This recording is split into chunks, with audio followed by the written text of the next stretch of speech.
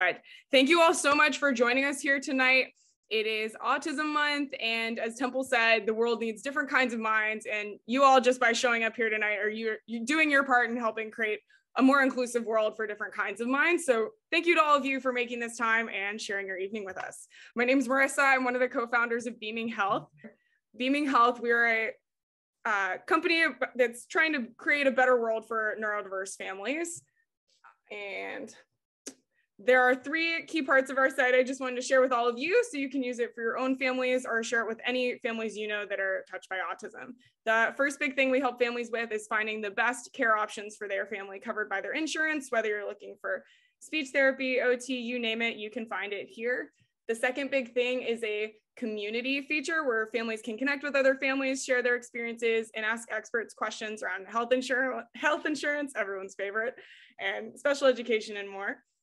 And lastly, a learning center here. We have a number of amazing clinicians, some of whom are on with us tonight, who've helped us build out incredible content for families that they know they can trust. And tonight, if you are excited to share more about us, learn more about us, we would love it if you can follow us on social media, beaming.health on Instagram. We will be doing a giveaway. So 3 lucky folks will get to get a gift card following the event. So feel free to do that here. But without further ado, I am so excited tonight to be introducing the iconic world-renowned autism champion, scientist, inventor, author, professor, animal rights advocate, Dr. Temple Grandin. She has served as such an inspiration and role model to literally hundreds of thousands of people on the spectrum. And a few interesting facts that I love and some fun photos to go along with it. All right. Oh, sorry. Okay, wait a minute. You had me muted. Oh, there you are. Hey, Temple. Okay, yeah. Perfect. You had me muted. Yes, I'm sorry about now, that. what were all the things you wanted me to talk about tonight? Oh yes, don't you worry. We'll get right there in just a moment. Okay. Really quick. Right. Yep, really quickly before we get into that, just a few fun facts about Temple. So she didn't speak until she was 3.5 years old, and she received incredible speech therapy and had amazing teachers who helped her develop along the way.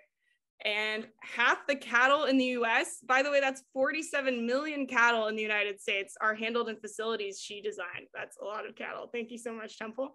She also loves country western music, which is why we kicked off with the song we did. And my personal favorite thing, Temple, that I found out while preparing for tonight was that you love Phantom of the Opera and that you love to play. Oh, yes. I was just visiting a college that had a great big antique organ in it. And I said, I'd like to sit there and blow me away with that big organ playing Phantom of the Opera. Oh, that would be just so cool. Oh, yeah, big time. All right. And so just there's an expression that you don't grow out of autism, you grow into it. And Temple, I just think you're a perfect example of this, of how you've really just grown into your autism, your strengths, and it served as such an inspiration to so many people. And so how we're going to run through tonight, I'm going to start off with 15 minutes or so of prepared questions. We have some questions a bunch of folks sent in via email. Thank you so much for that. We'll do some of those questions, and then we'll do some live Q&A to okay, that sounds good. Sounds great. All right. First, Temple, as you know, it's Autism Month. Words matter. How we talk about autism matters. One concept I've heard you talk about is that it's kind of a barrier to the autism community at times, is this idea of label locked thinking, just this idea of what people think or have in their minds when they hear autism. Would love your advice or to hear you share more about how you describe autism to people who've maybe never encountered someone on the spectrum before. How do you share what autism is with folks who— Well, if you've worked in anything involving engineering, you've encountered somebody with autism. It's that simple. You see, you're going from Elon Musk and Einstein to somebody who can't dress themselves. And they've changed the criteria to where now you have this huge spectrum going from no speech delay, socially awkward, to very severe, maybe epilepsy, can't talk, and maybe even have movement disorders. And all of this is given the same name. And I think this has made the label locking worse, because back in the 70s, to be labeled with autism, the child had to have obvious speech delay prior to age 3, obvious speech delay. Then in early 90s, they added the Asperger's, which is basically socially awkward with no speech delay. And then in the 2013, they merged it all together. And so now you've got such a huge variation.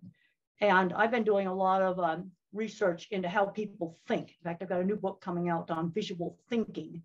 The hidden genius of people who think in pictures, patterns, and abstractions. And you can actually pre-order on Amazon right now. Type in Temple Grandin visual thinking. And what I'm finding is you have visual thinkers like me that are super good at things like art and mechanical stuff. Then you've got your mathematical thinkers, and then you have your verbal thinkers. And the verbal thinkers tend to be the worst on getting locked into the labels because they think in words. Where I think in pictures, and I'm seeing Elon Musk, it's got the same name as somebody that has epilepsy and cannot talk. Those are very, very different. And we need to be looking at what the individual can do. And one of the big problems I'm seeing, especially on the fully verbal end of the spectrum, is parents getting so label locked that teenagers are not learning basic skills like shopping, learning how to save money, having a bank account, just basic stuff like that. Mm-hmm. Totally. No, really appreciate that.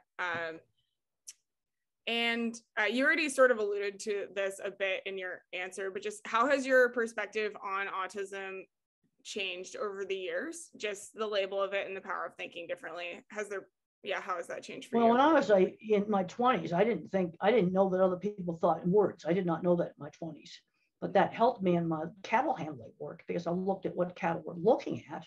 And I was kind of shocked when I found out that some people think in words. And what I'm concerned about is I'm seeing too many smart kids going nowhere, getting addicted to video games and things like that. And if they were getting fabulous jobs in the video game industry, programming, maybe even sales or animation, I wouldn't be criticizing. But that's not what's happening. And when I was out working all the time on these big, heavy construction jobs and big Cargill plants are being built, I worked with skilled drafting design professionals and skilled tradespeople that were inventing things. And 20% of those were either autistic, dyslexic, or ADHD, undiagnosed. And what saved them was the hands-on classes in the schools. Worst thing the schools ever did, taking out shop, but also taking out music, art, theater, cooking, sewing, woodworking, all of these kinds of things. We've got a huge skills shortage right now. Mm-hmm. Yeah, I'm so glad you brought this up, and we're definitely going to dig more into that here in just a second. Zooming out a little bit, Temple, just because I know we do have a lot of really incredible family members, caregivers here on the line. Can you talk a little bit about some of the most impactful adults in your life growing up and maybe what it was that they did for you that was so meaningful? All right, let's just start with my mother. And I was very lucky to have been taken to a neurologist, not a psychiatrist, a neurologist. Bronson Brothers, Boston Children's Hospital. There's an endowed chair at that hospital for Bronson Brothers. And he tested me for epilepsy and deafness. And then he referred me to a little speech therapy school that 2 teachers taught out of their home. And I got very good early intervention. I can't emphasize how important that was. And my mother had a very good sense of just how much to stretch me, not just suddenly force me into something I couldn't handle, but stretch. And she always encouraged my ability in drawing. Now, I would tend to just draw the same horse head. She said, let's draw the saddle, let's draw the stable, broaden it. I had a fabulous 3rd grade teacher, and my mother and the 3rd grade teacher in my elementary school worked together to make consistent rules. Another super influential person was Mr. Karloff, my science teacher. He was really, really important. And I was not studying in school. I didn't see any reason to study. I was just kind of a goof off. And what got me interested in studying, because Mr. Karloff gave me interesting projects and showed me how studying was a pathway to a goal. And then there was Jim the contractor. And I'd been out in the field and he'd seen my drawings and he'd seen some of my work and he seeked me out. So this brings up another really important thing. And that important thing is to show your work. See, the way I used to sell jobs, and when I was in high school, it was sign painting, is I simply showed pictures of my signs. And here's some of my drawings that are in my book, Thinking in Pictures. I learned to sell my work, and I made a portfolio of work. And they'd look at my work, my drawings, pictures of jobs. And when I was painting signs, that taught really important work skills. And I'd show my sign portfolio I showed it to an old sign painter at the Arizona State Fair, and I painted signs for carnival attractions and facility carnival attractions. But I was learning really important work skills doing that. Mm-hmm. Yes, no, this is a perfect segue too, because I've heard you talk about this and it's so incredible. And I'm curious what advice you would give to folks that have folks on the spectrum in their life, especially parents, caregivers. When should they maybe start exposing their kids to these different interests, or any advice you would have? Well, look, everything. I got involved in the cattle industry because I got exposed to it as a teenager. Mm-hmm. I think a lot of kids today aren't getting exposed to enough stuff. Why would I draw a picture of a horse head if I hadn't seen a horse? Mm-hmm. And kids are not getting out and getting exposed to enough stuff. I was just at an autism school just the other day, and I heard about a teenager that they were teaching him small engine repair, and they took a small engine like for a lawnmower apart. And while the teacher was gone, he put it all back together again. And he's 18. He needs to be working in a shop. Mm-hmm. Let's do it. And instead of rewarding him with video games, let's buy him a tool chest, an empty tool chest. And you're going to earn tools. Because what's been found with some of these video game addicts, there's been 3 cases where the video games were successfully replaced with car mechanics. And I'm talking serious car mechanics, taking engines apart, not just lube jobs. And all 3 of the adults found that motors were a lot more interesting than video games were, but you have to do it slowly. No, this kid needs to be rewarded with slowly you build up your tool chest, and you're going to become a mechanic. And I think a lot of some of his behavior problems are going to stop because he knows if he throws a wrench, that absolutely will not be tolerated. Right. You're going to have to behave like a grown-up in the shop. It's just that simple. Mm-hmm. And Temple, I know one thing I'd love to hear more about, I love what you talked about showing your work and creating a portfolio and using that to sell jobs. What kind of other maybe workplace or professional tips would you have to kids on the spectrum or young adults or others in the workplace? Well, we need to be starting training the work skills early. Let's start off with simple things. And kids are like 7. This was done in our neighborhood. They had to dress up in their good clothes and be little party hostesses and hosts, meet the guests, learn how to shake hands. I was just down at Autism school. The kids were terrible on not knowing how to shake hands. Not to just look at someone and say, good evening, Dr. Grandin, just basic stuff like that. Mm-hmm. And then when they're around 11, we've got to find a replacement for the paper route. Because a lot of the grandfathers I talked to that discover they're autistic when the kids get diagnosed all have paper routes. So how about a church volunteer job? Helping out at the farmer's market, putting up the tent and helping a farmer sell their stuff at the farmer's market. Instant, they're legal. They need to get real jobs. Instant, they're legal. And because working skills are very different than school skills. And now the thing you're asking, how do you find your interests? You got to get out and get exposed to stuff. I can tell you one class I hated in school was cooking class. I hated that. And I loved sewing. But how are you going to know if you're not exposed? I tried musical instruments. I never could figure out how to play a flute, a little recorder flute. I tried it. But you see, that's exposure. You don't know until you expose the kid. And because I got fixated on carnival rides in high school because I went on one. That's exposure. Mm-hmm. And here's some mother saying her daughter is amazing at making video productions. What I would do on that is put together a good demo reel. And let's just go to a car dealership and offer to make a car ad and show off that demo reel. But the thing is, you've got to show that car dealership a demo reel they want to see. They don't want to see space aliens or, Pokemon or some Fortnite thing. They don't want to see that. Make a demo reel that a bank or a, local TV station could run as an ad. And the other thing, you've got to have your portfolio on you. That demo reel needs to be on your phone, and it needs to be on mom and dad's phone, because you never know where you can whip it out and show it to somebody. because that's how I sold jobs. I showed people my portfolio. Yeah, and okay, some people don't say your son doesn't have autistic, is so high functioning. Well, there's still social awkwardness. I can tell you stuff I still have a disability on. I cannot remember long strings of verbal instructions. I have to make myself a pilot's checklist. Let's say closing out the cash drawer. I need to make a little pilot's checklist. I also can't multitask. Don't put me on the crazy multitasking job. That I simply cannot do. And also vague instructions don't work. Also, a lot of people have these social chit-chat conversations that go back and forth really fast, and they're having such a good time in. I can't even follow those. My processor speed's too slow, but that doesn't affect doing design work. Mm-hmm. But the thing is to show the strength. I recently watched the Paralympics, and I watched it live. I'm really glad that I did. Mm-hmm. And the sit-down slalom skiing, amazing. These are people that are paraplegics, and they're doing the most amazing slalom skiing or a special single ski. That's the kind of stuff I like seeing. Mm-hmm. Because Stephen Hawking, the famous scientist, he couldn't even hardly move.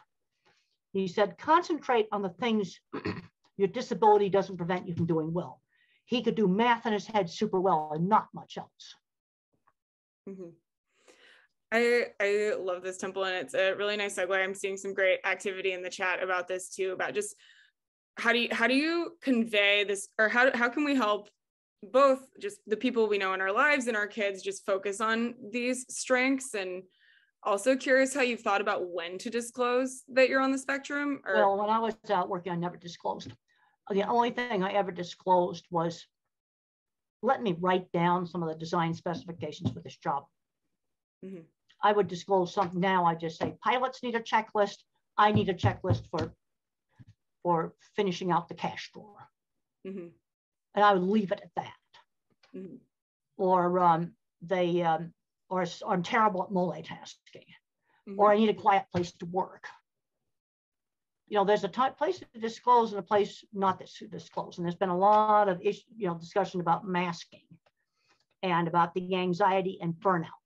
Now, I think some of this autistic burnout I've been hearing about, like in the late 20s, is anxiety.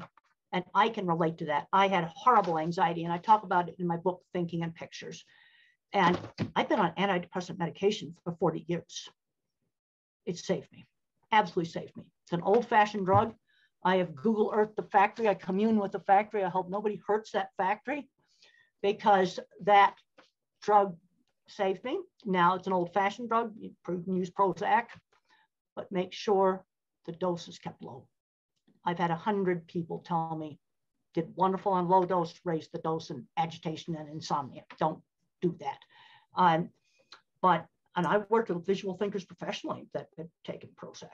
Helped them a whole lot. One of them was a Vietnam veteran. I'm brilliant at drawing, just brilliant.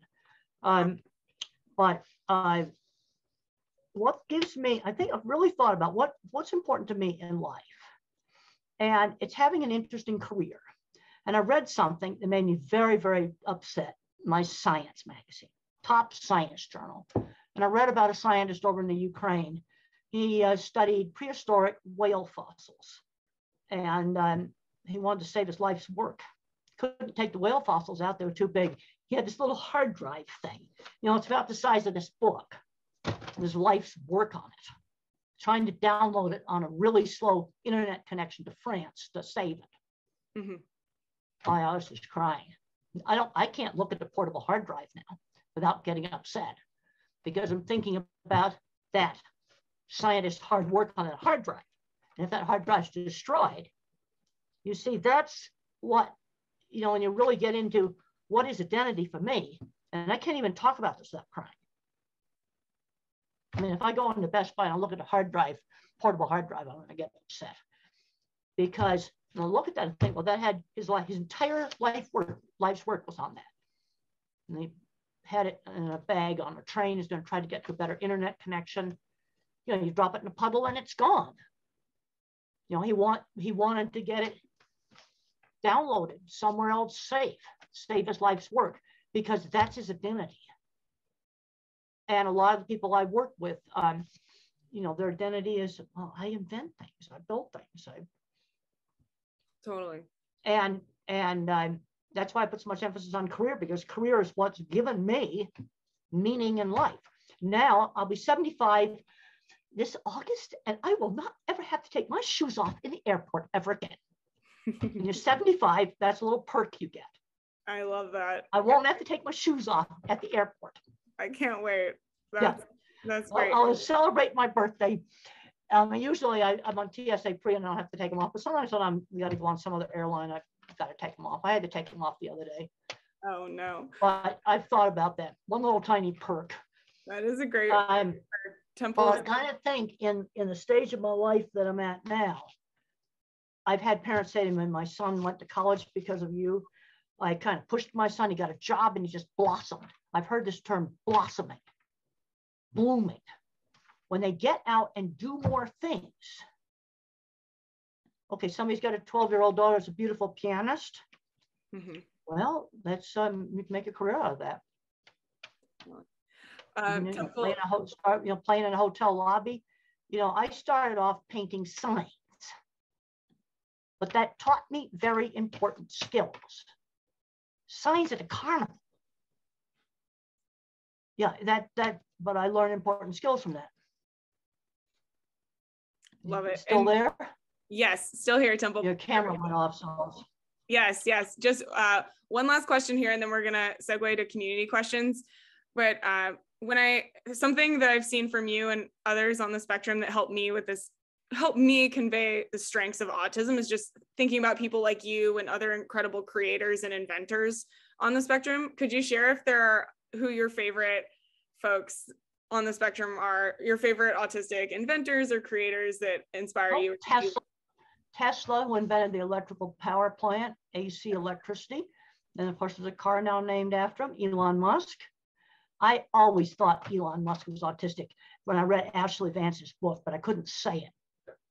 But now he's come out, so I can now say it. But he's somebody who's all careers. He sold all his mansions, and he lives in a boxable at his spaceport.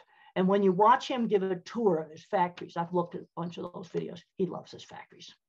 He loves the stuff he does. He loves his cars and his rockets. And totally, you know, that to him is the stuff that matters. And I can really relate to that. Okay, I had somebody here. See, the other problem with guys, we got such a spectrum. Okay, here's a 10-year-old twirling around sticks and things like that. I'm assuming maybe he's nonverbal. One of the things you might do in a situation like that is let's turn twirling sticks into a game where we share a stick and we take turns twirling it. This was a very important thing I learned as a kid. We did a lot of turn-taking games. So I learned how to wait and take turns. That was done a lot with me when I was 4 and 5 years old. And then some of this twirling stuff, it's kind of sensory, and sensory problems are real. Mm-hmm. Definitely. In Temple, we had a lot of folks who sent in some questions before. If it's okay with you, I can run. Well, I'm reading a whole bunch of chat stuff right here. Yeah. Someone had 3-year-olds having a meltdown. Sometimes you need to have limits. Well, sometimes kids just have tantrums. When a kid gets older, some of the things that cause meltdowns are sensory overload, like if it happens in the middle of a busy Walmart, that's probably sensory overload. Frustration because they can't communicate, they're nonverbal. Got to give them a way to communicate. Got to give them a way to communicate. Sign language, a picture board, fancy communication device, a text messaging on a tablet, but something to communicate with. And then sometimes a nonverbal individual, now a 3-year-old hopefully is learning how to talk. But an older nonverbal individual can't tell you if he has a hidden painful medical problem, like a tummy ache, an earache, tooth infection, or urinary tract infection. Sometimes there's a lot of bad behavior that's caused by a hidden medical problem, simple medical problem that just needs to be treated. And there's a tendency sometimes for doctors to, well, it's just autism, when really what the problem is acid reflux. And I've had that, and it hurts a lot.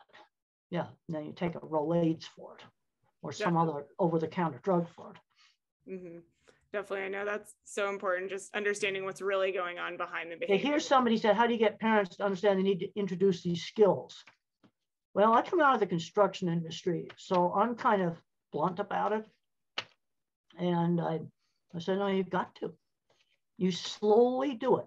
Mother had a very good sense of stretching. So you don't suddenly force them into the deep end of the pool. You don't do that. But you stretch them, because if they don't learn these skills, they're not going to progress. This is what bothers me. And we've got a gigantic skill shortage right now in high-end skilled trades. If you want to build a poultry processing plant right now, how about 100 shipping containers full of equipment from Holland? Yeah, that's a problem. Definitely. Temple, a few questions that came in from the community are from Cindy. My daughter Melanie is 11. She's very bright, loves making videos on her iPad, loves music and putting it all together, trying to figure out how to best support it. Doesn't seem like there are lots of things out there tailored to kids on the spectrum. All right, well, let's just look at how we can, I would want to look at her videos. Like just today, I was over at a friend's house having lunch and heard about a 12-year-old kid's very good at drawing, and one of the people wanted to write a children's book. I said, let me see your drawings. And if they're good enough, we're going to go to a book agent, and I'm not going to tell a book agent she's 12 years old. Well, we'll have to when we sign a contract, because we can't sign a contract, but let's sell the job first. And she didn't have the stuff on the phone. You see, this is where you got to have the portfolio there. Mm-hmm. Nobody's going to carry a 12 years old if the art's good enough.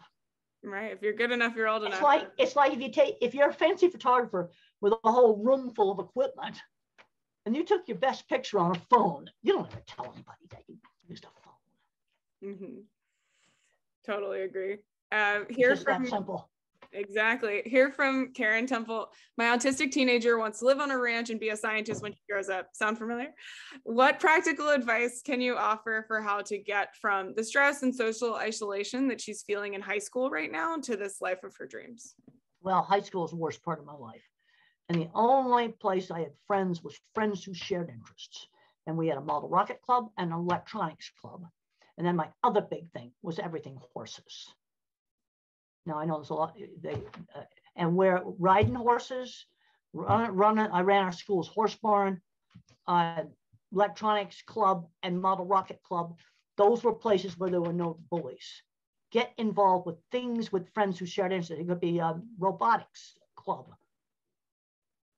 You get really good at what you did. I can tell you, going into the cattle industry in the 70s, being a woman was a much bigger barrier than autism. Autism was like a non-issue. Being a woman was a gigantic issue. And they really did put bull testicles on my vehicle. That was shown in the movie. That actually happened. Wow. Temple, you talked a little bit about no bullies in the shared interests, or no bullies in those clubs for special interests, shared interests that you had. Is that sort of the best advice you would give for parents? I hear from parents. Oh, yes. I want to try to get shared interests. Yeah, Boy Scouts, Girl Scouts, 4-H, FFA. 4-H is a great organization. Even in the cities, they have it. Through the county agent, the local university. Definitely. You know, church camps. I mean, there's all kinds of stuff. You know, get outside of the medical model and the educational model. That's what you need to be doing. Totally agree. On a little bit of a different note, just going back to something you were discussing a little bit ago, sensory issues. Do you have any? Sensory issues are a big issue. Now, one of the things that can help a kid tolerate a sound is if the kid can control it. Well, I've had talked to a parent where the kid went from hating the vacuum cleaner to loving it when he got to play with it. He could turn it on and off. Same thing with hair dryers or car horns. Let the kid control it. Another thing is with the headphones. If you wear headphones all the time, it's going to make the sensitivity worse. But what you want to do is let the child have control. Have them with you all the time. Have them with you. But then try not to wear them all the time. But they're there with you for those really horrible noise places. That's great advice. I know it's super relevant for my own family. And driving, let me tell you, You start out really slow. I learned on really balky 3 on the tree in an ancient pickup truck. In fact, I got this cute little squeezy toy. That was I got this 2 years ago. That's the truck I learned to drive on right there. That's what it was. And really terrible clutch, 3 on the tree, lurching around the horse pasture. That's where you start. Middle of big parking lots. It's going to take a lot more practice. And I do a lot of practice before you let driver's ed shove them into it too quickly. A lot more practice, because you've got to get the operation of the car into motor memory before you touch traffic. That will solve the multitasking issue. A lot more practice. And my aunt's mailbox was 3 miles away on the ranch, and we went up and back there every day, 6 days a week. That was 36 miles a week. I did 200 of those miles before we did traffic. Go into it a lot more slowly, but you steadily and slowly need to go into it. And you start off in very, very safe places where there's nothing to hit. Horse pasture, giant parking lot, places like that. Love it. Another question here from Daisy around, just curious to get your thoughts on ABA therapy. I know it has critics and people who love it. Just would love to hear your perspective on the therapy. On what now? ABA therapy, behavioral therapy. Well, there's all kinds of ABA, and there is some old-fashioned, rigid, bad ABA where kids were forced into sensory overload. That's not acceptable. Now, there's a lot of different things labeled ABA. And the thing that I found, let's talk about little kids programs first. What you got to have is enough hours with an effective teacher for like 2-year-olds, 3-year-olds, 4-year-olds. What's an effective teacher? More language, better at turn taking, more skills like dressing and washing their hands. And number 4, if the child should love his therapist. If the child hates a therapist, they're probably driving him into sensory overload. A good teacher has the knack. And I have found that teachers do the same thing regardless of what the name of the program is. Now, I don't like some of this rigid stuff, especially with fully verbal kids when they get older. It just gets too rigid and weird. And also, even with a nonverbal, you make them do something stupid, like set and unset the table 10 times in a row, and then they get mad. Nobody does that in real life. You set the table, you eat, and then you clean it up. And, have them do real things. Awesome. Super, super helpful, Temple. Another question here from Janet. Dr. Grandin, you're truly an inspiration. My 10-year-old nephew is on the spectrum. He has the most generous and genuine spirit. One of his innate abilities appears to be music and rhythm. Although sensory challenges do exist, what are your thoughts about which instruments, if any, are most conducive to kids on the spectrum? His pitch is near perfect. I would just try different things. Get a chance to try some different things. Mm-hmm. That's where you just can maybe try some. Watch some videos maybe of different instruments and watch different people play them. I would just leave it wide open on which one to try. Awesome. Let's see, a couple more here, and then we'll switch over to live questions. Advice for parents when their kids are having these meltdowns or tantrums, just if there is anything else you would add to what you mentioned earlier. Well, you got to figure out what causes the tantrum or the meltdown. Is it biology or behavior? Okay, biology would be, let's say in a nonverbal kid, a stomach ache is not being treated. Sensory overload would be another one. And then the frustration because he can't communicate. And then there's some kids that learn to pitch a fit to get out of something. They manipulate by pitching fits. And you've got to be a really good detective. But I've got to rule out frustration because they can't communicate, sensory overload, and a painful medical problem that they can't tell you about first. And a lot of the painful medical problems are simple stuff to treat. It's just regular stuff that a normal kid would tell you about. Mm-hmm. Awesome. Super helpful. Last one here that we're hearing a lot about is just how we can support kids on the spectrum socially, seeing a lot of interest from, I'm assuming, parents, but just when their kids are having trouble making friends, how parents can play a better. Well, this is where let's start, getting them into clubs. One enterprising teacher started a Star Wars club for an autistic kid. And then the other kids got involved in the Star Wars club. Mm-hmm. Here's some where the kids are bullying a child. First of all, teachers need to explain. I managed to get through elementary school without being bullied. And the reason for that is my teacher, Mrs. Deitch, third grade teacher explained to the other children that I had a disability that wasn't visible, like a wheelchair, and they needed to be helping me. That has a name. It's called peer-mediated intervention. And I've got a paper online called How Horses Help the Teenager with Autism Make Friends and Learn How to Work. She did peer-mediated intervention. And that school needs to be doing that. Awesome. Love it. We'll turn it over here for some live Q&A. Thank you so much, everyone, for your patience. We'll start off here with Summer Costner. This other thing about the making videos, the other thing, 11-year-old daughter is old enough to start learning to make videos on assignment. My very first sign painting job was for a hair salon. Well, I had to make a sign that they would want. So I put the Breck lady on it. That was a mascot for a shampoo company in the 60s. And that's not my, I'd rather put a flying saucer on it, but I don't think that hair salon would have liked that very much. You see, and when you're making something on an assignment, you got to make something they would want. And I'd like to start encouraging her, well, maybe you should make a video for a church picnic or something, but something where you're making a video on some kind of an assignment, you see, and then you're learning a work skill there. Make a really good church picnic video. Then you can make a car ad for a local TV station.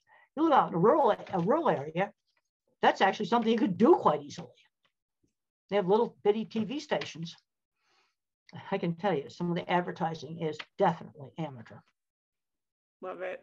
Summer, are you ready here to ask your question? Yeah, thank you. Thank you so much, Temple, Ms. Grandin, for being here. I would love to hear what you consider to be some of the inherent gifts of autism, and what can the neurotypical community learn from people who have autism? Well, the visual thinkers like me, the object visualizers, and I do have some information on that in my book, The Autistic Brain. I present some of the science behind object visualizer like me who thinks in pictures. HBO movies showed very nicely how I think in pictures, and the things I'm good at: art, mechanical stuff, animals, and photography. Then the mathematical kids, good at computer programming, mathematics, they need to be moved ahead in math, chemistry, physics. Now, the kind of stuff I can't do is algebra. I'm very concerned that my kind of mind, who'd be very good at skilled trades, is getting screened out because of algebra requirements. And I've talked to older people that have businesses, big shops. Well, they were allowed to take business math for running their business instead of algebra. And then you have your word thinkers. This is the autistic kid that knows all the historical facts about something he's interested in, or all kinds of stuff about sports teams. And they're definitely not interested in mathematics or mechanics or any of that kind of stuff. They'd be really good at specialized retail, like working in the phone store or working where they could sell some special cars. There's been some big successes with people on the spectrum selling cars, very big successes. I know 4 or 5 of them I've talked to, because they'll know every feature of every car out on the lot. And people appreciate that. And they also don't try to sell the whole lot. The good salesman picks out the right car for the person, or the right phone, or the right printer, whatever the thing is they're selling. Specialized retail is what that would be. Awesome. Thanks, Temple. Next here, Danielle, are you ready to ask your question?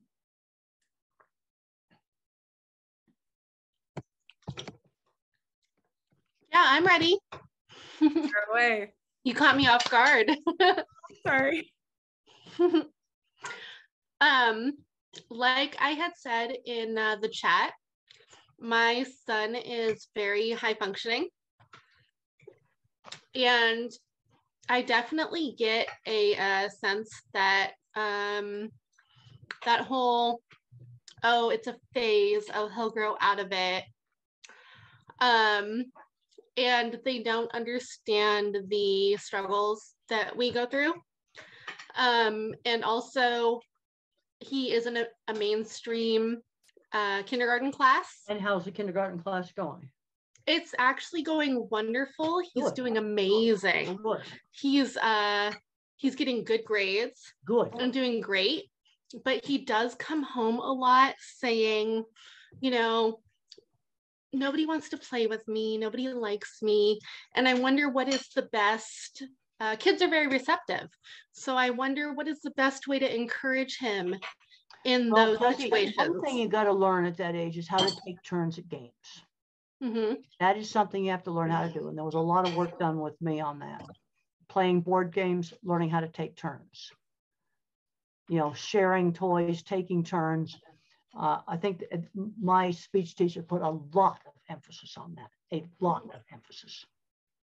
We are definitely doing that in ABA therapy. He's struggling, but he is. Well, but that's something they've got to learn, is taking turns.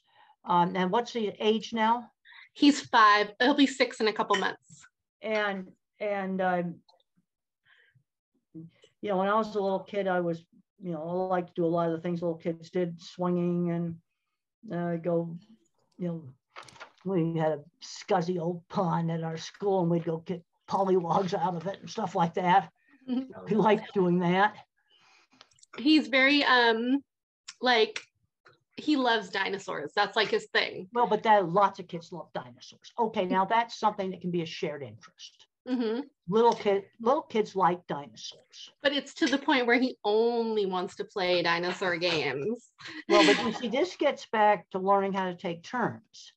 Okay, we got to play some dinosaur games, but the other kid might want to play some other kind of a game. See, this is where you have to learn how to take turns.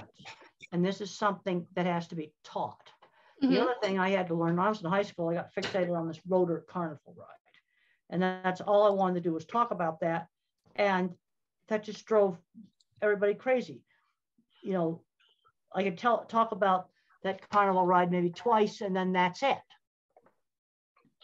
Well, I definitely want to. I mean, I have things now where I have a friend that sells my books for me, and we're aviation geeks, and our idea of fun time at dinner is to look up YouTube videos of airliners taking off like fighter jets. That's cool. No, that's kind of stuff, even an Airbus. Well, I definitely want to tell you, when I found out about you as a teenager, I said, I could have an autistic child. I could handle that. And lo and behold, my son is autistic.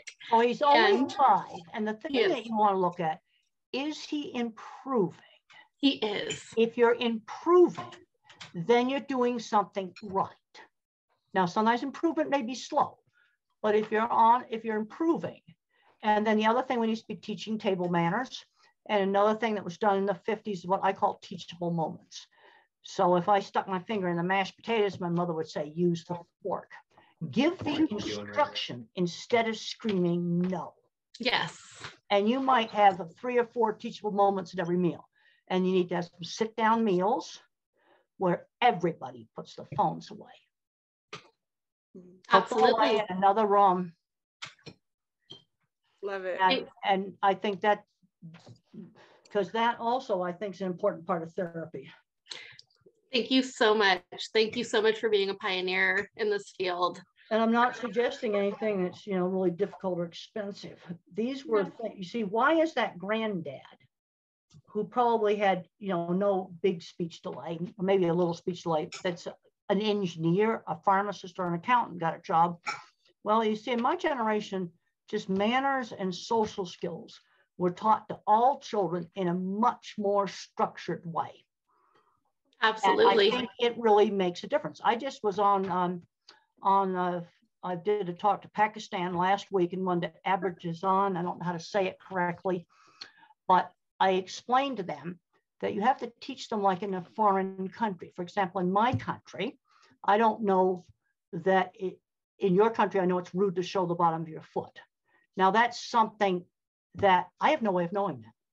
Now just imagine everything you teach the autistic child is like teaching somebody how to behave in a foreign country. Somebody has to tell me that in a Middle Eastern country, it's rude to show the bottom of your foot. I'd have no way of knowing that unless somebody told me. You see, but you see, with an autistic kid, everything has to be taught. And because it doesn't come instinctually. You know, and I find a lot of chit chat conversations. After a while, I get boy, I can't follow them for one thing. They go too fast. My attention shifting is too slow. But then on the other hand, I had a great airplane ride about 2 weeks ago. I sat next to a construction manager lady, and you know what we talked about for 2-hour plane flight? Concrete forming systems, tilt-up warehouse construction, and some of the changes that are going to have to be made in tilt-up warehouse construction. Concrete forms, concrete mixing, super good flight. Okay, you see, most people wouldn't want to spend 2 hours talking about tilt-up construction of warehouses. I find that really interesting. I love that. That's a perfect pairing on a plane, if you ask me. Oh no, that was a really good flight. Oh, I bet. I had a fun time on that flight, and I got her card, and I gave her she took my phone number. Oh, there you go. But you see, that's an example of a shared interest. Mm-hmm. Temple, we have a really fun guest join us. His name is Mario. He had a short video we wanted to share quickly that includes something incredible that you actually created. I'm going to share it here quickly. Okay. Hey, when parents suggest things, it doesn't always work. So sometimes you need a little help, even if it's from a furry monster. Cookie Monster helps Dante use his squeeze machine. How do you use that? Hold the handle. I'm coming. Okay, you ready? Ready? Okay, put your head here. Okay, who's ready? Oh, big squeeze. Count 1, 2, 3, 4, 5. You're goofy. Eat the belly. Awesome. I know our Temple, that was, of course, your squeeze machine, and Mario here from the video is here to ask a question. Yeah, Hi, well, I'm glad. Thank you for showing that. And okay, this was a kid wanting to do iPad rather than play. Just hold his airplane. Well, I was out flying my airplane and experimenting with it. Mm-hmm. Just doing all kinds of things outside. And this is my book of kids projects. These are all projects I did as a kid. I found when I did a book signing for this 4 years ago, that 20% to 30% of elementary school children in a suburb of Denver had never made a paper airplane. That's ridiculous. Totally ridiculous. Mario here, do you have your question? Absolutely. So Temple, as a 47-year-old father, Temple Grandin has been a name in our family for many, many, many years. And just like you think in pictures, my son Dante thinks in movies. And at the beginning of the pandemic, we saw a terrible regression, and we took to social media and we started doing videos on what we're doing in our home and how Temple thought in pictures and Dante thinks in movies. And it took me learning almost every word to Shrek so I can communicate with Dante. If he's having a meltdown, I was able to communicate. He was telling me he was scared. And one of the things that I struggle with nowadays is that I'm doing a video on social media. I'm trying to help parents get over that bridge of trying to understand their child. Is they don't want to do videos with their kids because they don't think they don't think it's important that their children watch videos, or they want to do it their way. And I struggle so hard because I want to who wants to do it their way? The kid wants to do it their way?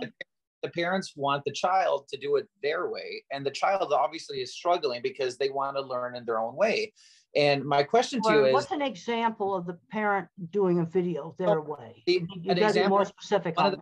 One of the families don't believe that electronics is good for their child. They don't want their child to be on electronics. Well, I think that, it depends what you're doing on the electronics.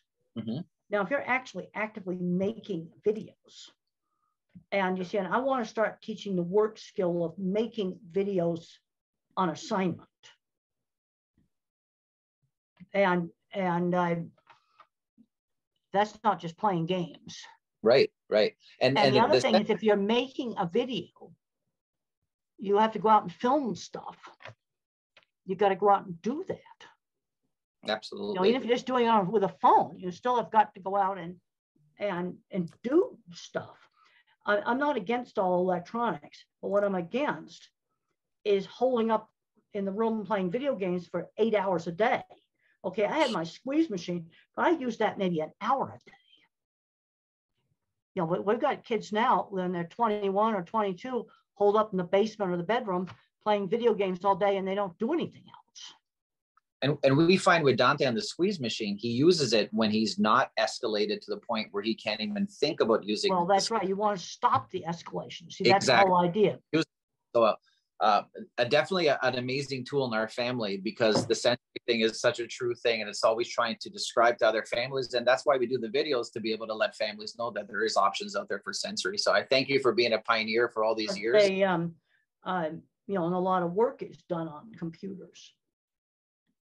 But what I'm seeing, you see, the thing that's unfortunate about the video games, if these kids were getting fabulous jobs programming video games or doing the animation or even in sales or something for a video game company, I'd have a much nicer attitude about it. Mm-hmm. But they're not going into the field in good jobs.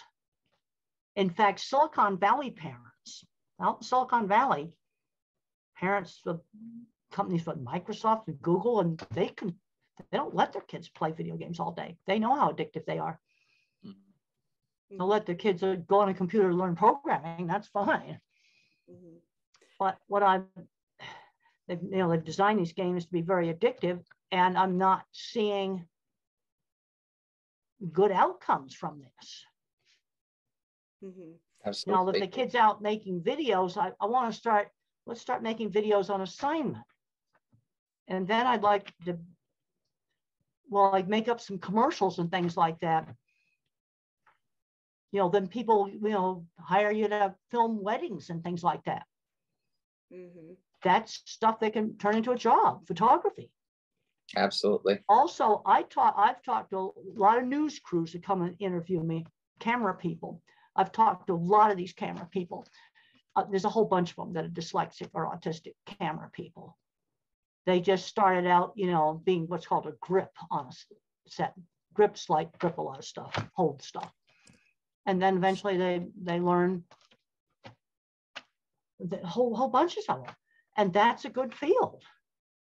It's also a field where you can show off some of your camera work in a portfolio. You see, the other thing we got to do is be finding back doors into jobs. They're everywhere and people just don't see them. That's why the portfolio needs to be on the parent's phone, the kid's phone, because you never know who you might be able to show it to. Totally agree.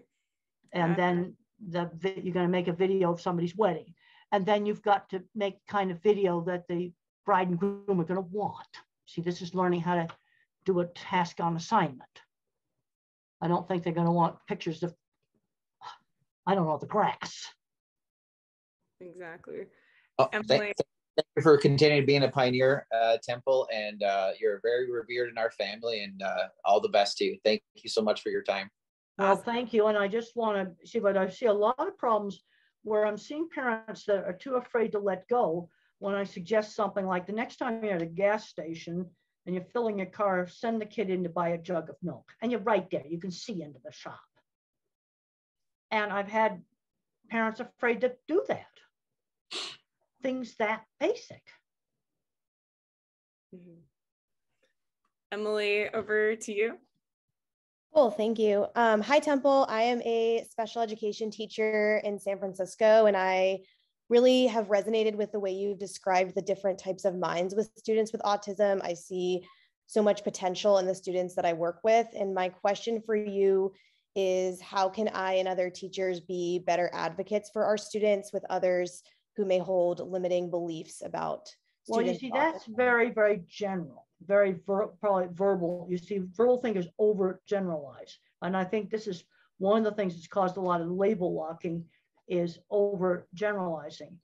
And if you're in a school that has art and sewing and woodworking, I loved sewing, woodworking, and art when I was in elementary school. If I hadn't had those classes, I would have hated elementary school. And if you have those classes, music, theater, I wasn't interested in being in the play, but I made costumes and sets when I was in elementary school, high school, and college. That was my contribution to theater. but that's something where you can get some friends who shared interests too. But even in college, I got bullied. And then we had a school-wide talent show and I sung a goofy song and I made sets for it. And that's something that helped me get friends. You know, that's a really important thing, friends who shared interests. Definitely. Ross, over to you. Hi, can I? Well, somebody wrote here. I wrote, we're so excited to meet you. We think you're extraordinary, but we have a question. So our son is 10.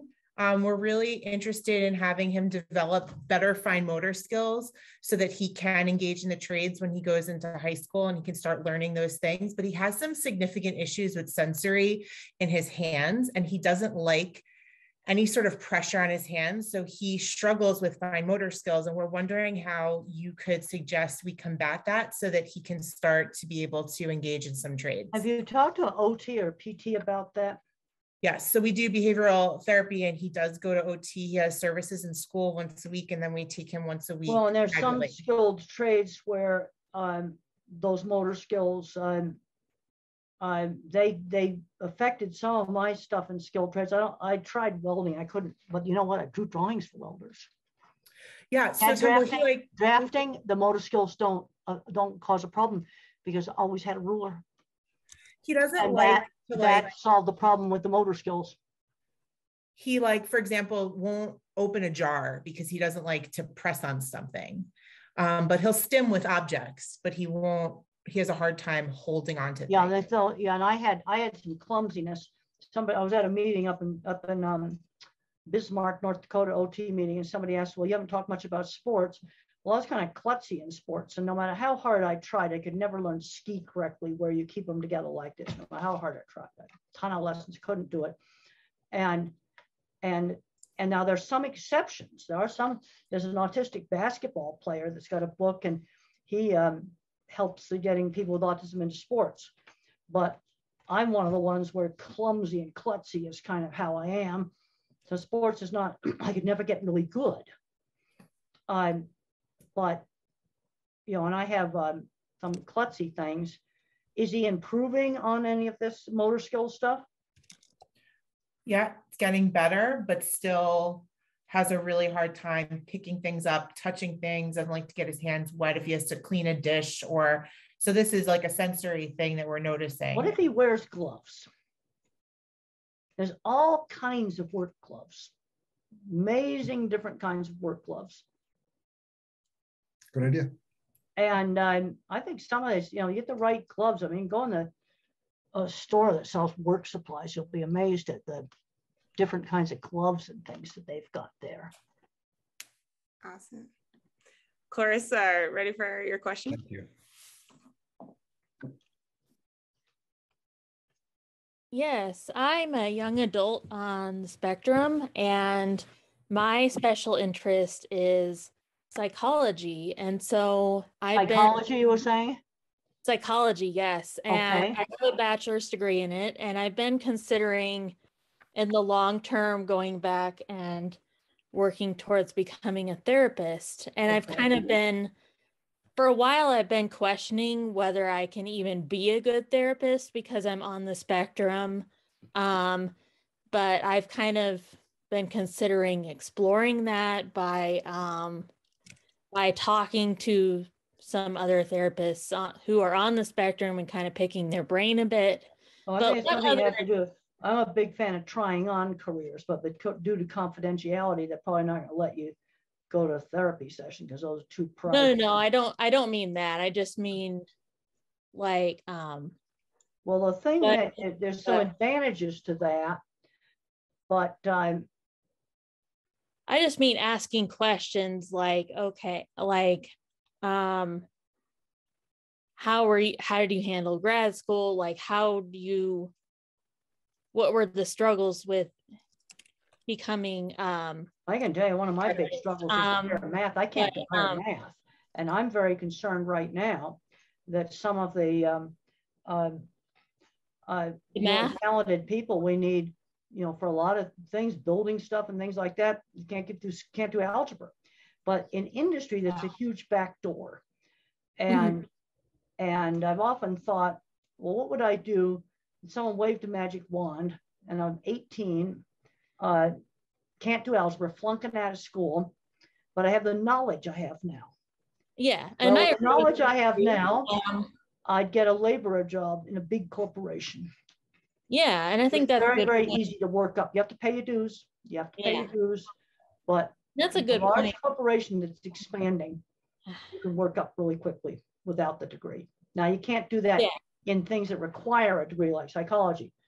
But the thing I found in engineering, I've done tons of engineering, but I had to be very, very careful never to use that title. Always wrote livestock handling consultant. And then the drafting person that took a 1 semester community college class always signed his letters draftsman. I'd be very, very careful. Can't use the title of a licensed profession. But let me tell you, I've done a ton of engineering, steel and concrete work, tons of it. Drawing the drawings for it. And I've had to correct drawings that engineering firm did for concrete work, and they didn't draw in the reinforcement rods correctly. I did that. And I was penciling that drawing in. I said, take that back to that fancy engineering company, and they need to draw the rebar in there correctly because it's ridiculous, this drawing. And you go look at big engineering projects, you've got what I call the clever engineering department. These are the ones who are barely graduated from high school, but they're patenting stuff. And these are the ones that we're losing. We need them. We need them. All the people I'm working with are 50s, 60s, and 70s. And retiring. I don't know who's going to keep the power plants going. Well, my question is that because so many autistic job programs are focused on things like technology and all of those things, how should a young adult on the spectrum go about exploring a career that does not fit one of Well, there's a lot of careers that actually some people on the spectrum are very good at sales. I gave a talk this summer to a big bank, great big bank company, and they have 2 autistic salesmen for high-end financial products. This has nothing to do with technology, but the verbal thinkers know all the ins and outs of fancy financial products I don't even understand. And they told me they were very good at the sales jobs, because sales social is a very structured kind of social. You can easily learn that. And selling very specialized things. That's not technology. And that's something that a person on the spectrum can often be very good at, selling something specialized. Or just working in a store. I know a guy who's got a PhD. I've known him for years. He's my age. He works at a large retail store. He's been there for 30 years. Maybe underemployed, but kept the job, has health insurance, selling a retail product. I don't think I'll say what it is. I can't be identifying him. And where he's valued for his knowledge of the products. And one of the things I talk about right now is getting autistics.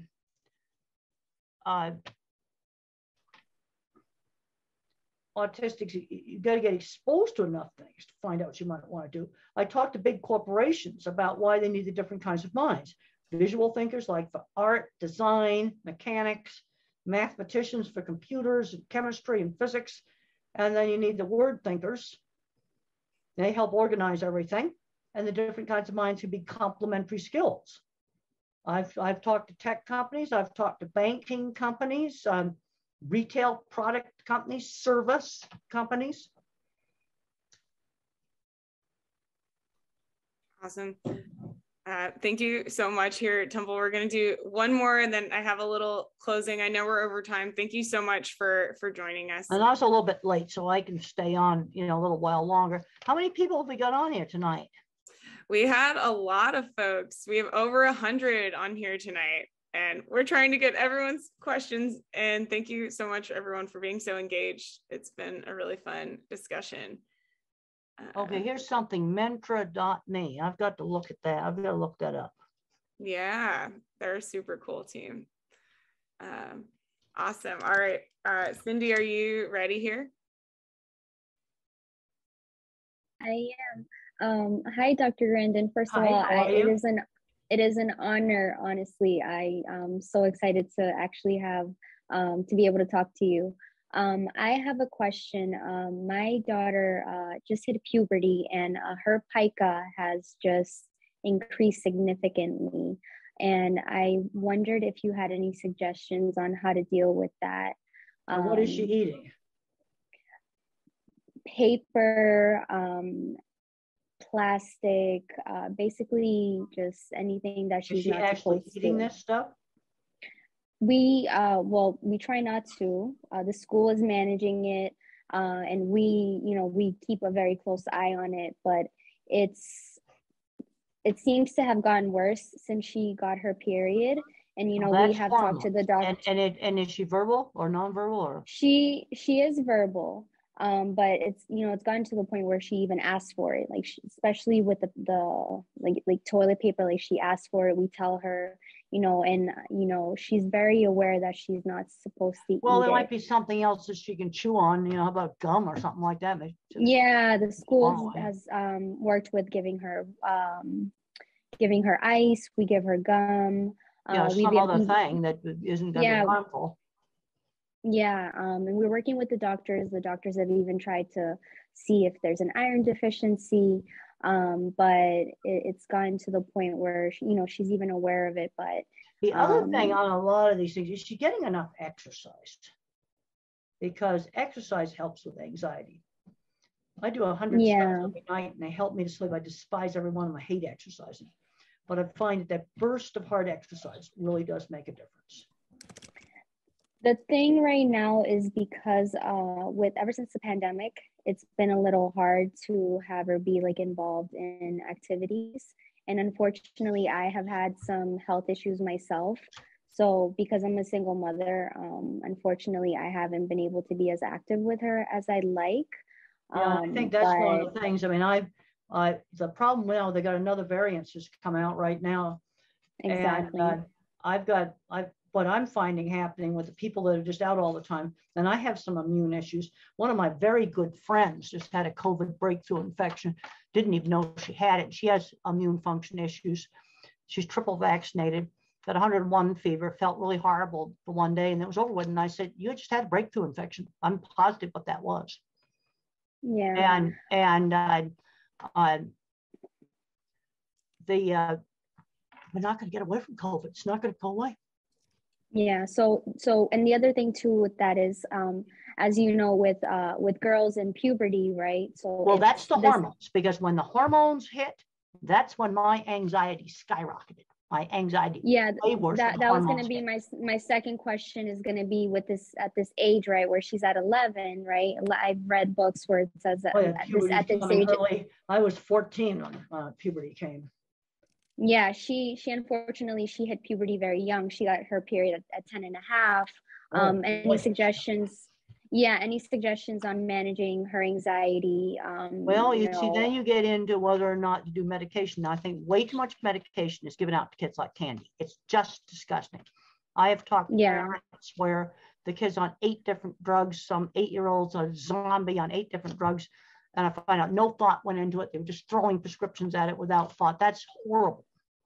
Yeah, she's on a very low dosage of guanfacine, but that's about it. And I was very reluctant, but the guanfacine does seem to help, and but that's about it. She's not on anything else. The other thing is exercise is going to be helpful, because I found hard exercise helped with the panic, and that's something where it's going to be so keeping her active. Active. And does she do things where she interacts with other children? See, the thing is, she seems to be more interested. So this is my daughter is the one that's into the video production. Oh, she's the video production? Okay. Yes. So she's way more into that than kind of being with other kids. Well, then let's do a video production where we do an assignment. You belong to church or something where you could do a video assignment for somebody else? I'm going to look into that. Well, I think we just got to figure. I talked to a parent one time, and her boy was really good at doing stop motion animation. and I suggested that he film the church picnic. And I said, why don't you get some G.I. Joes out in the grass and dress them up in civilian clothes, and you have a tug of war when you're going to do a stop motion tug of war with G.I. Joes dressed in civilian clothes in tall grass. That'd be a very, very cool stop motion. Also, would get him outside. The other thing I recommend is that he do it in the church office. Got to get him out of the house. Okay, bring his computer over there. He doesn't have to use their equipment, but get him out of the house. And it's also something that he has to make a video that of the church picnic that the congregation is going to want to see. So you could intersperse it with maybe some stop motion animation of a tug of war, you know, G.I. Joes, with the real tug of war, you know, and edit it really nicely. And then people see those skills. Then the local car dealership goes, maybe you make an ad for us. Yeah, no, her skills are there. She's even able to change her voice. She does different voices. She can have 4 iPads at different times, and she has them stopped at different times. She includes different music. It's really, really amazing. Well, you need to get her some jobs. Yeah, absolutely. Or it's called, you know, gigs, you know, get some assignments where she's going to go out and make a video for somebody else. And that video has to please that somebody else. Like I did with the hair salon sign. That was my first little entrepreneur thing. Okay. You see, and that, just simple stuff like that. Absolutely. I want to say, you know, I think I can speak for everyone. Thank you for all the work that you do for the community. You are an inspiration. I want to see these kids get out and be successful. I'm seeing too many kids growing up. They've never used tools. I think taking the hands-on classes out of the school is one of the worst things the schools ever did. Absolutely. You know, people ask me if I could do something to change the schools. I can tell you, I've been putting all that stuff back in. And let somebody substitute algebra for business math. Amen to that. Well, Temple, thank you so much for your time. And thank you all for such great questions. And Temple, I just want to close out here and just, is there anything you would say as a last parting thought to everyone? I want to just do everything that you say, okay, here's someone, see, this is the problem, we've got autism. You see, we've got such a wide spectrum. Here's a 23-year-old adult hits his head, what can I do for him? And he's nonverbal. Now, this is something where I have to get a lot more information before I can even start to answer that one. You know, I'm going to start out with, does it happen when he's in a sensory noisy place? I got to rule out the painful medical problem. Is he frustrated because he can't communicate? I got to learn a lot more about him to find out when this is happening. You see, and I find the same problem with, okay, a dog behavior problem. You know, people say, well, my dog's crazy. Well, what did you do? Jump on somebody happy or bite them? You see, I have to get a lot more information. Well, now here's someone wrote about the movie. You know, my mother was one of the most important people, and she knew just how hard to stretch and push me. And she'd always give me choices, limited choices, you know, of activities and things I could do.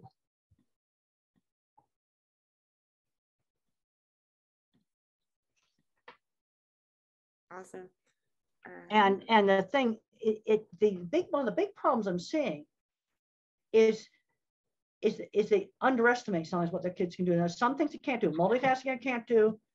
Remembering long strings of verbal instruction I can't do. I've got to write it down. I don't particularly like using the GPS because I have to react too quickly. So I had to go to this autism school, and I didn't know, I got the address, so I looked up Google Maps, and I made my own. They don't print very well, so I made my own little map. So I figured out how I'm going to get there before I go. Because sometimes the GPS, it tells you so quick. It kind of gets me rattled. I just prefer that when I have to go somewhere I don't know the way. Now, obviously, the airport, I don't do that. I know the way to the airport. But I didn't know the way to this school. So I very carefully got on Google Maps. It took me about 15 minutes to do it. and drew a map, and I wrote like which roads I'd have to go across, and then I did it. And then I make myself bullet points for each turn. I-25 south, west on Colfax, go by this highway, this highway, this highway, right on north on Kipling, right on 20th Street east, just a few blocks, bullet points. And then I had the map, draw this little map. I did that just the other day to get to this autism school. No, I don't really like the GPS. It like chucks it at me too fast. Definitely. Desiree, did you want to add on to that about the movie? Hi, Miss Grandin. I was actually the one that had the question about the movie. I was asking about your point of view about your mom, because I know that something that I've wondered, and I know that speaking with other parents that we wonder is, are our kids going to resent us for pushing so hard? I think they're going to thank you in the future. They'll be mad at the time, but thank you. Now there's a scene in the movie where the boss throws the deodorant down and says, "You stink, use it."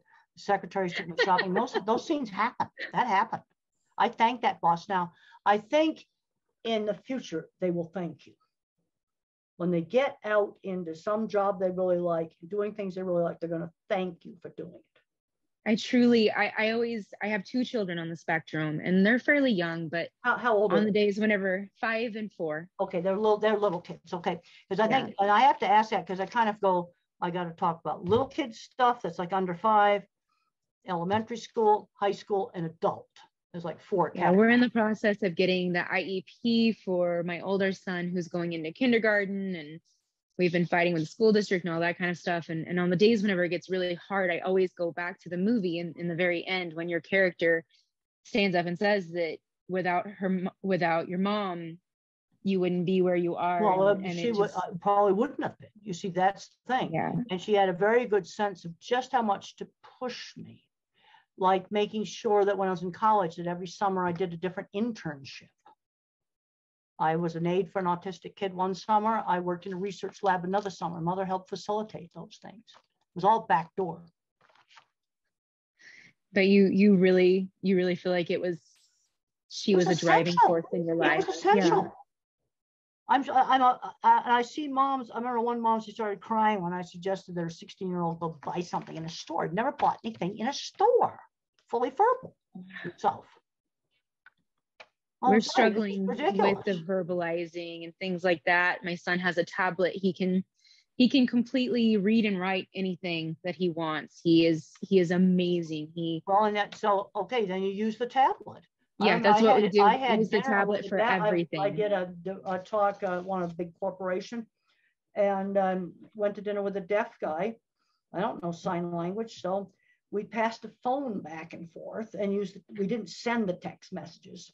We just passed the phone back and forth, texting and then erasing it, and then texting it and erasing it. And that's how we talked. Wow. Ms. Grandin, I really just a regular phone. Thank you for being so open about your life. You know, that is something simple to do. I'm trying to also figure out things that you can do that don't cost a fortune. Things you can just do. We got really lucky. This school, our speech therapist actually facilitated this. We didn't have to spend any money on it. She helped us get the tablet through the school and put the program protocols that's to great. go on. I find when it comes to the schools, people are always in a public versus private thing. I don't really want to hear that, because what I find is I travel around, so much is dependent upon a particular district, the particular people at the school. It's what in engineering, that's called site specific in engineering. I really like this term. So one school is absolutely great, and another school across town is terrible. That's what we're finding with this whole IEP process. Highly ranked schools, and one works. I remember a good friend of mine. She had a smart little boy, and was at a very top private school. And the teacher hated him, and he hated the teacher. And I said, you know what? You need to switch horses. And that was a decent school, but it wasn't the right school for that boy. And they switched schools, and then everything was fine. Yes. Thank you so much, Ms. Grandin. I truly appreciate your time. Temple, thank you so much. Well, here's somebody about 23-year-old. Is he going to need medication? Well, that's something you need to get really good advice on that.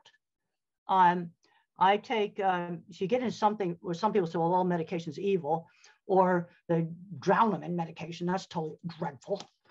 But I take one little med, and I don't think I could have achieved things I achieved without that medication. I just hope the factory that nobody hurts that factory. That's all I can say, because that medication has really helped me. And some of these more severe ones probably need a little bit of the right thing. And you try carefully, one thing at a time, and see what it does. Because if you change programs and you do a med at the same time, you don't know what worked. Was it the change in the program, or was it the med? You don't know.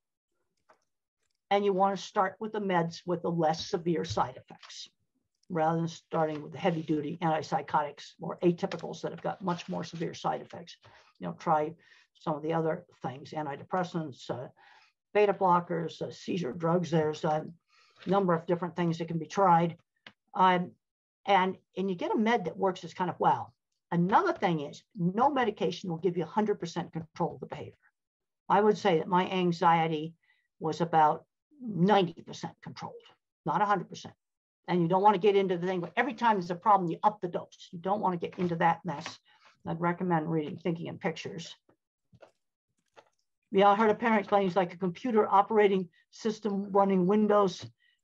Yeah, it is kind of like that, a different operating system. You see, the things I get emotional about, like that scientist involved his life's work on a single portable hard drive. I get emotional about that because his life's work was in that little box. And that was the most important thing to him. You know, I can relate to that. And I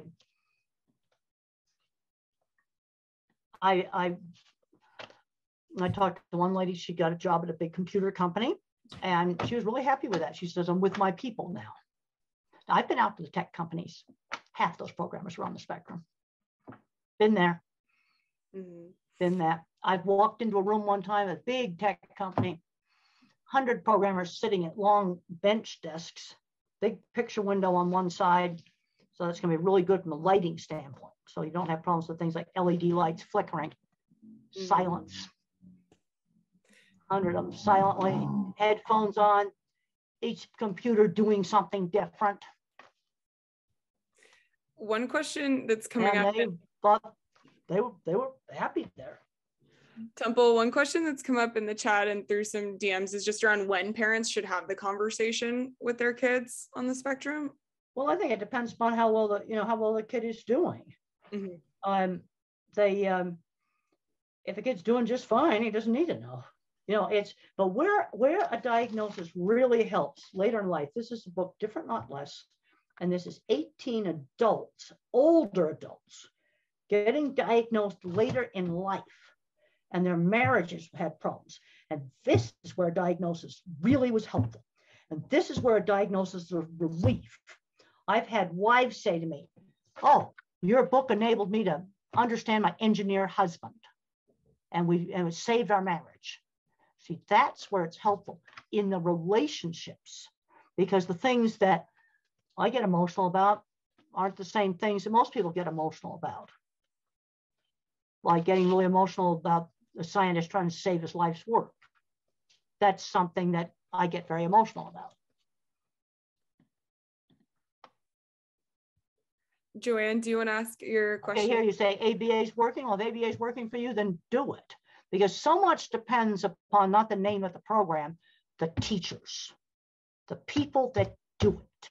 And ABA, there's all kinds of ABA, from really good flexible ABA that recognizes the sensory problems and works with OTs to rigid old-fashioned ABA that's just terrible. And some of the advocates that despise ABA were exposed to some very bad old-fashioned ABA. They were forced into sensory overload, and that's why they hated it. Also forced to do too much stupid busy work. Mm-hmm. Like Temple? Hi, okay. Temple.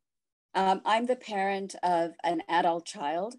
Well, she's an adult, and she's done so amazingly well. She's surpassed everything, every step of the way. She's graduated from university with history and music. Yeah, the thing is that now she's working at a grocery store, having such a hard time, you know, fitting into the world of work and finding something. Well, you see, meaningful. this is the thing. See, the mistake that gets made is that in college, she should have been transitioning into the world of work in music. You see, and when I was in high school, I had a sign painting business. I ran a horse farm. Didn't do any study, but I ran a horse farm. I did everything except the financials. Cleaned 8-9 stalls every day. I fed them, put them in and out, repaired damage in the barn, and learned working skills. I was out on my aunt's ranch, and I did learn, and there was work stuff I had to do there. Temple, all along, yes, she did play in the orchestra. Right now she's in a band. She's in 2 bands. Good. But again, music is not something that she's going to earn a living. She needs a day job. And well, this then in a, you know, there's you know, then the thing is, if you do good in the grocery store, then they put you in management, and then that can make problems. Rachel, she speaks very quickly, and sometimes it's hard to understand. So, you know, so direct contact with customers, things like this is often difficult. And I'm sorry to say this, I love her, but she can be rude. You know, well, like direct. This is where there has to be, you have to explain to her what exactly she did that was rude. You can't just be vague and say, you're rude to customers. That's too vague. Okay, now let's say, well, you told the lady she was too fat. Okay, that's like absolutely unacceptable. But you have to explain to her what she did that was rude. When I was in graduate school in the 80s, there were some people that thought that I was stuck up because I didn't say hi when I went past other people in the corridor. Well, now I've learned to do that. See, that has to be taught. So I have to find out what is she specifically doing in that grocery store that's considered rude. And then we coach her. It's just like, I have to know not to show the bottom of my foot if I go to a Middle Eastern country, because that's rude. I wouldn't know that. Like jobs such as data entry, things like this would be good for her. But again, it's been very difficult. And sometimes she will find jobs, she'll lose the job. So and why is she losing the jobs? Oh my goodness. The last job that she had, unfortunately, she got very frustrated. It was based on sales and things like this, performance, and she got upset and she kicked a door. And see, now the thing I had to do with anger, because I got in trouble for that. I got kicked out of school for anger. You have to switch to crying. You have to switch to crying. And well, just the other day I was at this autism school and I saw a door labeled electrical room. Well, when I was in the big meat plants, that was one of my favorite places to go to cry, because nobody would go in there and I knew what not to touch. I never did in the restrooms, but I didn't want anybody to see me. So I'd go in the electrical room, or I'd go under the stairs. I had places in big packing plants where I would hide when I got really upset. Someone had been mean to me. No, and it was very difficult, but you don't get fired for crying. And I made sure that they didn't see me. That's why I went in the electrical room. I can see the door right now against the brick wall. And it was right next to the restroom. You know, see, anger is one thing that's just not tolerated at work. I can tell you, when NASA canceled the space shuttle, NASA space scientists cried on national television. It was the saddest thing you ever saw. Because NASA space scientists that throw wrenches get fired. NASA does not tolerate any anger at work. Temple, one other question I really have to ask you, and that is, with Rachel, I told her that she had Asperger's when she was in junior high. This is because the school wanted me to tell her. And do you know that she never accepted it? She's 30 now, and if it's just something she's never accepted about herself. Well, okay, Elon Musk has autism. He's on the autism spectrum. Maybe she needs to watch the Saturday Night Live segment. It can be found on YouTube. I think he came out and said he had Asperger's, which is the no speech delay type of autism. Michelangelo probably was autistic. Edison, Tesla, Einstein. You know, in other words, an autistic brain is often more interested in what they do, like music, than sort of a relationship stuff. And you see that scientist, if he loses that hard drive, he's going to grieve for his work, you know, be the same way as if his closest friend died because he's into his work. You know, I think this is just a process, and I think, you know, one day I hope that she will be autonomous and living on her own. But anyway, she's done remarkably well. But and did she live at home or the dorm? No, she lives at home. She lived at home when she went to the university. She always lived at home, and it would be very difficult for her to be on her own because she needs that guidance and to really because she can go off center very, very quickly. Yeah, but but at least that ongoing she's keeping the job at the grocery store, because maybe a sales job is just too much pressure. Yeah, she's keeping the job at the grocery store. At least she's keeping it. And she's playing her music. Yeah, and she's playing her music, and you know, and then maybe, you know, I don't think she wants to manage the grocery store, but no. But there's more difficult work. She might be very good at some of the buying and ordering, and you know, they've got to get the stuff in and order their supplies, and there's quite a lot of back office work at a grocery store. You know, that they get the goods in, they got to get put on the shelf. Somebody's got to be in charge of that. But I liked what you said about they don't run out of toilet paper. You see, but that is there's somebody in the store that does that. You see, and that's and it's a job. It's kind of a more technical kind of a job. And if I had to work in a grocery store, that would be kind of stuff I would like to do. I'm gonna be really good at keeping that store stocked and not having a bunch of stuff laying around I can't sell. That goes bad on me. I'd be good at things like, okay, I've got stuff, old bread and things like that. I'm gonna throw it in the dumpster and make sure it goes to the soup kitchen where I'm not gonna be throwing perfectly good food away. Okay, these are things I'm thinking about right now. If I start running the back end of it, you know, of a big Kroger or some other Safeway or some other big grocery store. Well, they got creative during the lockdown. Oh, they had semi-trailers out in the parking lot that they were storing stuff. Temple, thank you very much. I really appreciate it. And especially what you said about going in the back door, that we have to think creatively. All these back doors, and people don't see them. It's a very important scene in the movie where I go up and I get the editor's card, because I knew if I wrote for that magazine, that would really help my career. Really help my career. I saw that back door. And then I produced a good article that summarized my master's thesis on cattle handling. People don't see the back doors. They're right there. They don't see them. Okay, so that's what we're going to look for. Jobs are back door. Temple, thank you so much. And Joanne, great questions. Everyone, great questions tonight. Thank you so much for anyone. Okay, well, it's time to sign off, and I've got things I got to get done tonight. And definitely. I just got sent a journal article I need to read. So it's great to talk to everybody. Definitely. And for anyone who has more questions, we have an active community, beaminghealth.com. Amy threw it in the chat, where lots of families and experts jump in on these kinds of questions. Thank you all so much for joining. Okay, well, great to talk to you. Thanks, Temple. Okay, all right. Okay. You're amazing. Thank you very, very much.